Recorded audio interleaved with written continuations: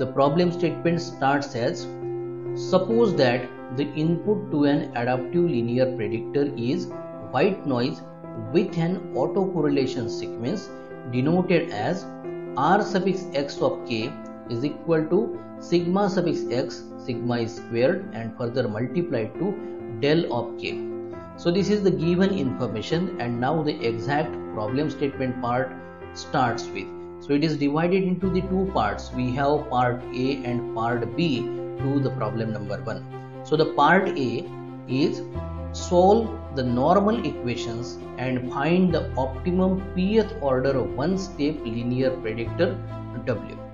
In the part B, the question is minimize the mean square prediction error using the method of steepest descent with a step size denoted by mu, which is equal to 1 upon 5 times it should be into sigma suffix x squared and an initial weight vector denoted by w suffix 0 is equal to the transpose of 1, 1, 1 and so on up to finally 1 for the order of the filter here.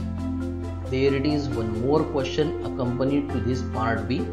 The question is, does the method of steepest descent converge to the solution found into the part A? So this is the complete problem statement. We get back to the given details here.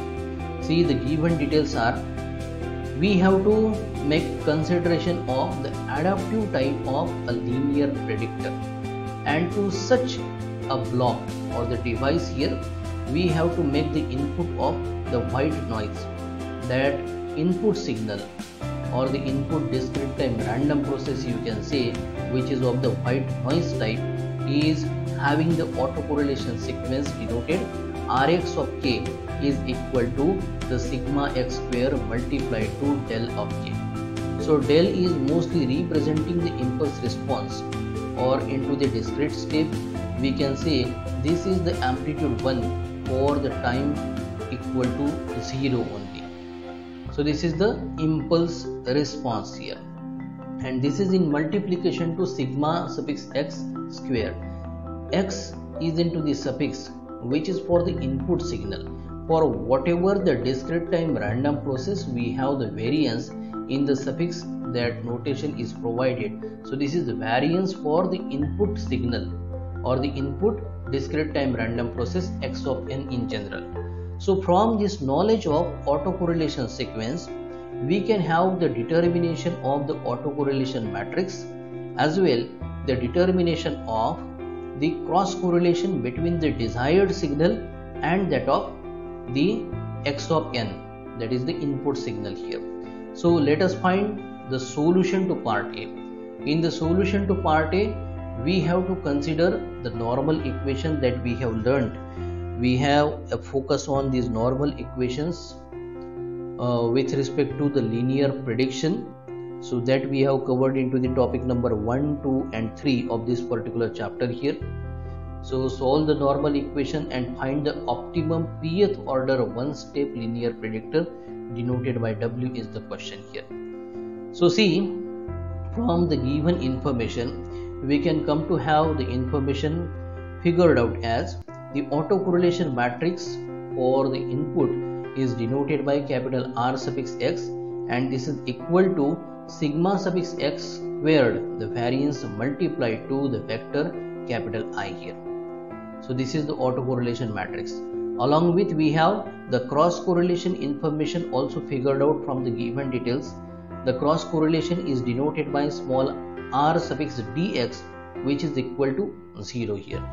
And now when we make the use of standard normal equation that we have seen into the topic when we discussed the adaptive filtering system identification and the further FIR adaptive filters, the substitution of the Rx, the autocorrelation matrix, and the cross correlation will lead to the solution of the Wiener-Hopf equations, and this will simply give us W, which is the pth order one step linear predictor that we have obtained equal to 0 here. So after the solution to part A, we have part B to be also solved. In the part B, we have been asked to minimize the mean square prediction error using the method of steepest descent. That method we have covered as topic number 3 of the current chapter here. Steepest descent algorithm it is basically. So there it is, the mean square prediction error, the minimization we have to carry out. If it is the least square error, there it will be leading to the RLS algorithm, and with little bit of modification we have the versions for it. So currently the minimization of mean square prediction error, either it is steepest descent or LMS. So here it is already specified that we have to go with the steepest descent algorithm. See, the step size is given to us. Mu is equal to 1 upon 5 times sigma x square and the initial weight also. So let us make the use of it and answering the question, does the method of steepest descent converge to the solution found in part A? In the part A, just now we have found the solution that W is equal to 0. So according to the steepest descent algorithm, the update equation of the weights is given as W sub x n plus 1 is equal to W sub x n minus the step size mu is multiplied to the square bracket that involves the autocorrelation matrix representation capital R sub x multiplied to the weight vector W sub n, and this term is having then further minus sign, the subtraction of the cross correlation representation small r sub x dx here. So as we have to substitute the autocorrelation representation that we have also utilized for determining answer for part A, capital R sub x is equal to sigma sub x sigma squared multiplied to capital I vector, and the cross correlation information R sub x dx that is equal to 0.